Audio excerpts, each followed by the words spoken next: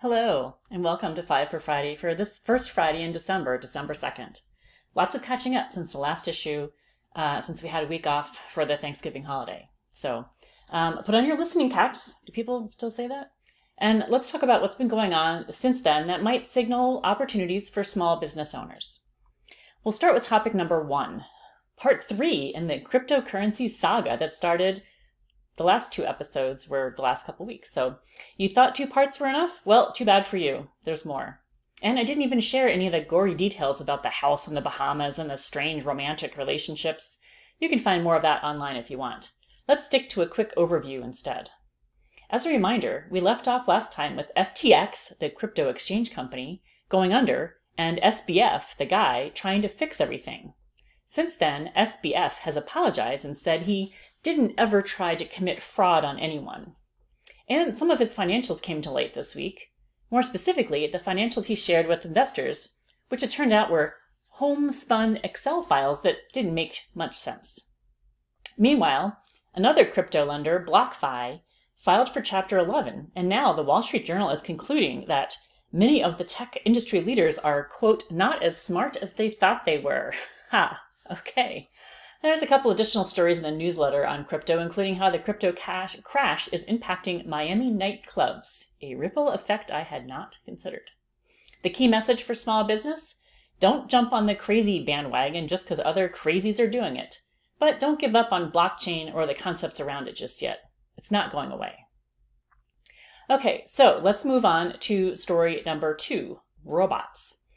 I love to find stories of cool ways that automation and robots can help us with tasks that are mundane or dangerous. This week we have a robot designed to help nurses in the hospital by transporting drugs and lab samples, women designed too, and a test model of a lab kit using tiny ferrobots to increase the speed and volume of lab testing. And then there's a cute new home robot called Wink that helps you around the house without sharing all of your personal data with a giant tech company. Creative. And finally, officials in San Francisco have agreed to let the police use potentially lethal remote-controlled robots, but only in emergency situations, so that won't be a problem at all, right? Are we in a movie? No, seriously, expect to see more and more automation, so think about where you can connect your business to this huge change in how we handle a variety of tasks. All right, moving on, let's talk about outer space in the news this week, our story number 3. I'm sure you heard that NASA launched the unmanned Artemis rocket to the moon. China also launched a rocket with 3 astronauts heading toward its newly completed space station.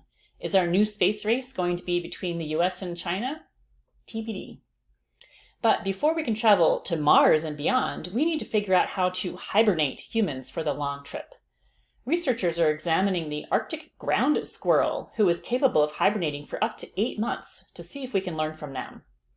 My note on this topic: technology for space created tons of innovative new products and lots of opportunities for both large and small businesses back in the day, like the 70s and 80s. So consider, is there opportunity for you today in this world? Keep that in mind. All right, moving on to story number 4, copyright law and technology. 1 arrest and 1 lawsuit related to copyright in this news cycle. The arrest was of Russians offering a pirated e-book site, and the lawsuit was Jack Daniels against a dog chew toy called Bad Spaniels. How did that get to the US Supreme Court? In other copyright news, be careful to get permission when using memes like the successful baby at the beach one, as most of the photographers have copyright protection.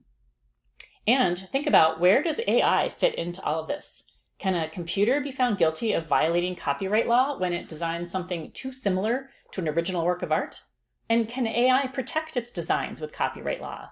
What happens when advertisers start to use your own image in their ads to personalize the ad to you?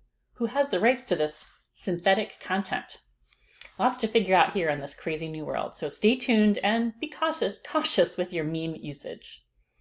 Now let's move on to our final story, story number 5, the latest in EVs and transportation. General Motors not only expects that EV sales will equal gas-powered car sales by 2025, but they're also hoping to test a fully driverless shuttle with no steering wheel in San Francisco, home of the robot cops. Way to be forward-thinking, GM. I'm honestly impressed. Domino's is rolling out a new fleet of Chevy Bolts for its drivers, while truck and SUV manufacturer Rivian is having all kinds of trouble, partly due to the fact that it's run by an inexperienced tech bro, per the article I read. China is introducing a swappable battery model for their new EVs that's going to be sold in Europe. And driverless semi-trucks are coming to the US for test runs as well, probably on the West Coast. Watch the road if you're in California. Finally, I'm still looking at our weekly recession yes or no. Things are looking up. I saw 5 positive stories. Jobs are being added, lots of spending on Black Friday and so forth, and just 2 negative ones. And for newsletter subscribers, check out 3 bonus stories this week. 1 frivolous lawsuit, 1 sexist reporter, and a government full of lobbyists offering cigars, booze, and campaign contributions in order to expand sports betting rapidly across the whole country. Makes you proud to be an American. All right, happy Friday, and I will see you next week on 5 for Friday. Thanks.